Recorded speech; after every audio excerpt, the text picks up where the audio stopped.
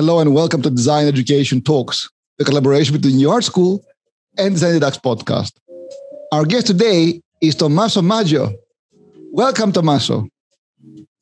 Oh, thanks to you. Thanks for inviting me to be part of this great conversation.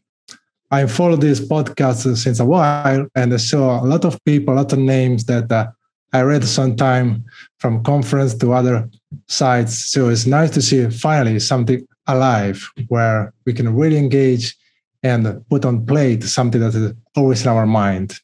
Thank you. Great. It's great to have you here. It's a real pleasure. So tell us about you. Well, I'm a designer with a passion for education. So a passion and a study on education. I'm doing my PhD on alternative design education that goes from early childhood to adult education. So I started my career into design education after graduating at Polytechnic of Milano in Italy. And since there, I started to work as a professor at IAD, Istituto Europeo di Design, and NABA, Nuova Accademia Belle Arti. So I teach there for a while, and then ended up in Mexico City to teach there, and in Monterrey, where I had the chance to do several workshops on design innovation. And while I was almost setting up to stay in Mexico City, a call from Bangkok arrived. So I decided to unpack basically my stuff, create new stuff, and fly to Bangkok City, where initially the plan was to stay 6 months to join a new program in communication design. So I was the first non-Thai to do that. So since then, passed a bit of time, and nowadays we're still working on design, education.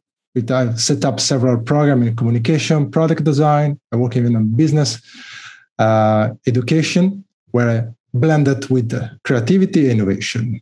So nowadays I have kids 2 years old, and since then I focus more my attention on the childhood and develop some program with international school for this group of people, let's say the new generation. That's very, very interesting, because all the challenge we're facing in higher education come from early years, and I've always said that it's the early years we got to look at. So tell us, that's quite unique about you. Tell us about your projects in early years that you're doing. Well, this again start since I've been a father. So beside my interest in terms of education and research practice, so COVID helped on this. So the good side that we spend a lot of time with our kids. So we need to find a way to keep them busy. So I blend the theoretical part and the study so far. So from Montessori to Reg approach to those, to see how we can blend those with my approach as designer. I use a lot of theater.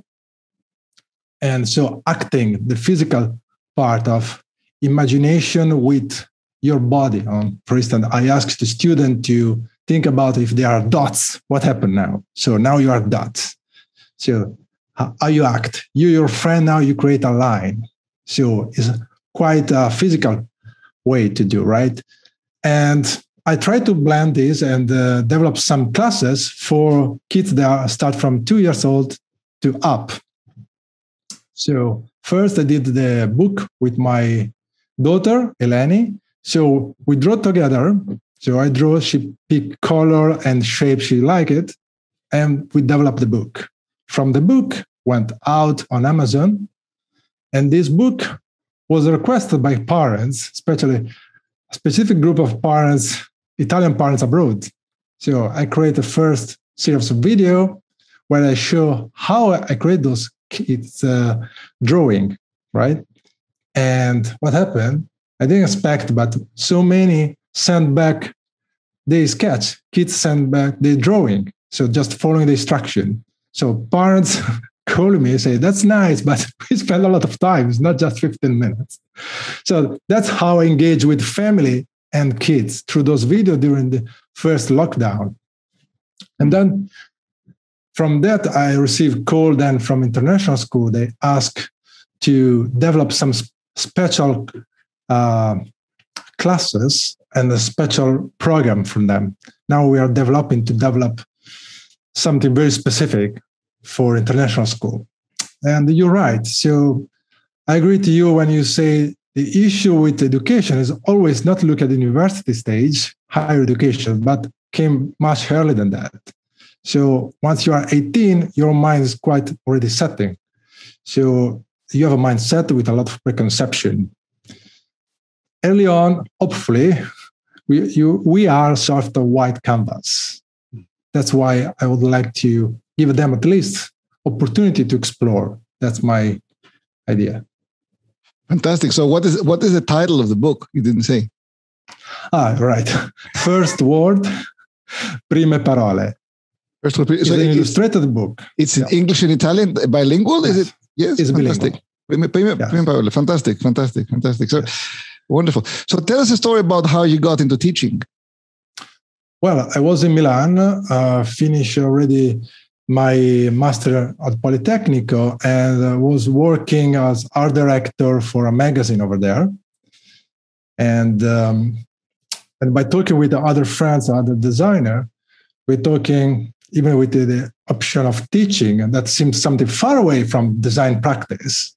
But in fact, it's not that far, because when we work for some clients, somehow we teach or coach them and vice versa.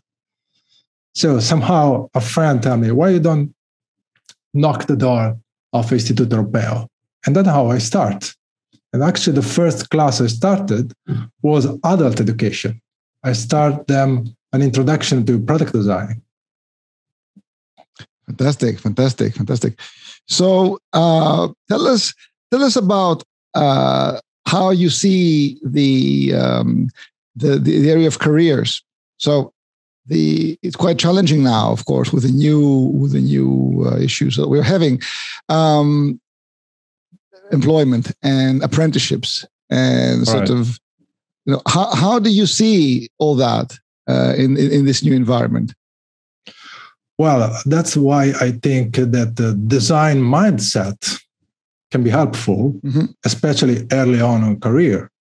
So I don't think design for design is what we have to look at this point. So our skill of designer can help to teach non-designer, in terms of forma mentis, how we see things, how we to be empathetic with others. That I think is the key, and that can be really a skill that can be helpful even in terms of employment, because if you are able to observe people, to understand what they need, then you can create any sort of job. So once you recognize what is next to you, the context, all those little things, observing, socialize, but see how interact with people. Those are, with design, we consider our own skill, but that's what we need to share with the rest of the population somehow. That's why the mindset is not just a bachelor in design that can be useful. And I think this can open up even the idea of what design can do. As you know, when we start design, in terms of even a university design, was the idea that you study design, you became product design, web design, and pretty much we have this cube, right? But now is a sort of open. It's like architecture. When you go to architecture, open your mind on infinity of possibilities. That's what we have to look at when we talk about design education. That can be embedded in many levels of education. We don't expect everybody to be a designer, but again, the mindset.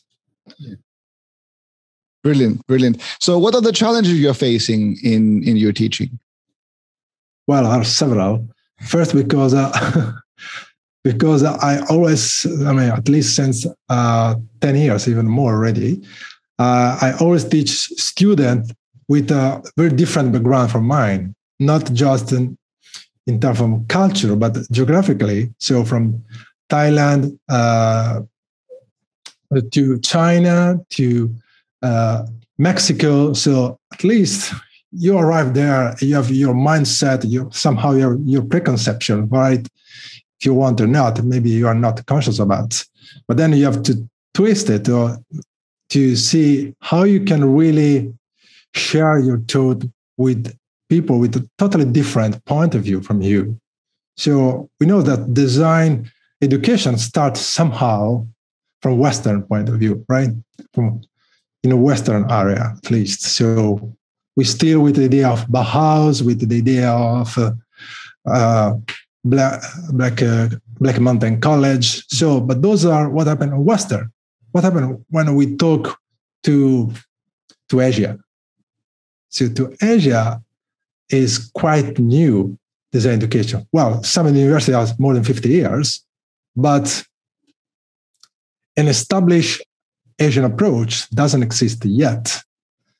So I'm not the one who will create this, but we need to be aware of it.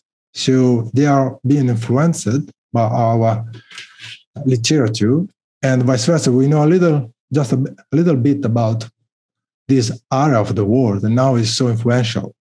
So that's what I try to learn time to time, to be cultural focused, even in my design approach. That's why for me it's more important to read about the culture I'm teaching on more than just design principle. So I must apply the design principle to their own culture. Fantastic, fantastic. So tell us about your PhD research. Yes, my PhD is an alternative way of education. And of course, it's based on my case study of my experience in Thailand. Mm. So by working here since a number of years, I have the chance to open between the line of some curriculum. So I help to develop some curricula, and I have opportunity with a good partner in crime, let's say good head of department, to have a possibility to step in and twist a bit of things. So for instance, I bring physical theater into a class for visual communication and into product design. So those samples are then a part of my PhD studies, because I see how those things, so the theater can be applied and reverse the idea of what can be designed. So actually we share the same alphabet somehow, dot, point, line, and space, for instance. But with the theater bringing there, we approach the idea of active participant. So there's like a spectator and a stage. There is no more boundaries. So I try to blend the line. It's like somehow the flipped classroom somebody talk about, right? So when you ask students to be the teacher, so it's not just that, it's more to, even the way you do is more acting and see the perception, working on an emotion. Sometimes I try to develop a brief based on student reaction to my first brief. So I give them the first script somehow, and I want to see their action. And based on this, we build together the class. That's how my PhD is developed. That's it's very interesting. Based on feedback, step by step. Yeah, and case study, real case study. So, if there were no limitations in your teaching and learning, would you do something differently in your education? Well, there is always limitation. So, but imagine that there are no limitations. Well, designer need limitation, right? So, no limitation, of course. No limitation for me would be really be able to expand the idea of doing those somehow educational experiment outside the classroom.